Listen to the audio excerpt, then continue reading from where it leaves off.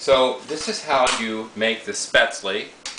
I say Spaetzle because my friend Eric, who's from Austria, that's the way he says it. You put the blade and you clip it on over your pot of boiling water, and then you slide in this funnel, and then you take a cup or so of your batter. This is with Spaetzle with spinach. Put that in there. And now you're going to run the funnel over the grater. And what it's doing is creating blobs of Spaetzle dough that goes right into the boiling water.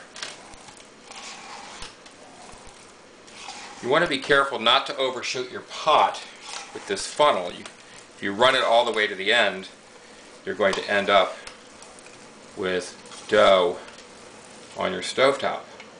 So I'm not going to do the whole batter right now. I'm just going to show you how it works. So I'll put this aside, and see some hit scrape those in. And ideally, what you would do is let them boil for about 3 minutes. But they have formed and they have set, so I'll show you.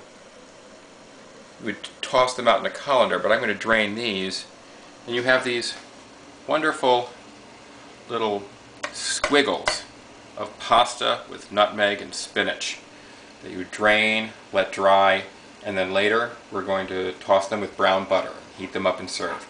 So that's how you do it.